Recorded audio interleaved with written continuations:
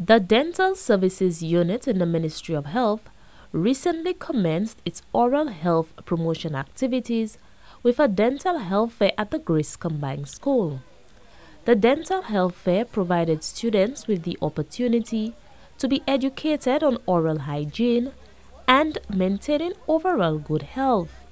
Senior dental surgeon Dr. Sherry Ephraim Lacotte says this initiative is not new and will continue to play a significant part in ensuring children are educated on their oral health.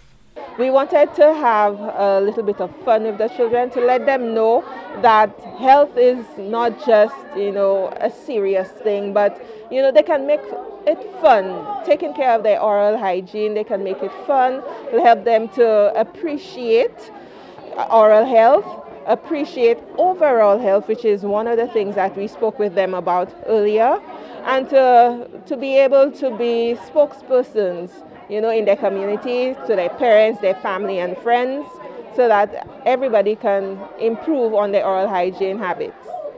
Minister for Health, the Honorable Moses Jabate, says he's very pleased with the dental health fair, which will provide the students with information on how to ensure good dental health at an early stage.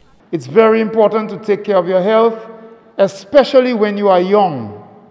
Many people, unfortunately, wait till they reach my age or much older to begin to think about going to the dentist very often and so on.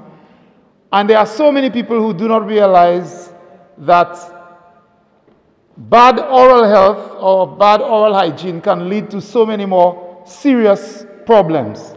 And so some people believe it's a simple thing. Just brush your teeth and you're okay. So I'm very happy that our dental team is here and they will speak to you and you can at least take these lessons home to your parents and to your friends. The dental health fair provided the students with information on personal hygiene, oral health, nutrition, COVID-19 protocols, and dental screening and treatment. Reporting from the Communications Unit of the Ministry of Health, Wellness and Elderly Affairs, I am Phil Neptune.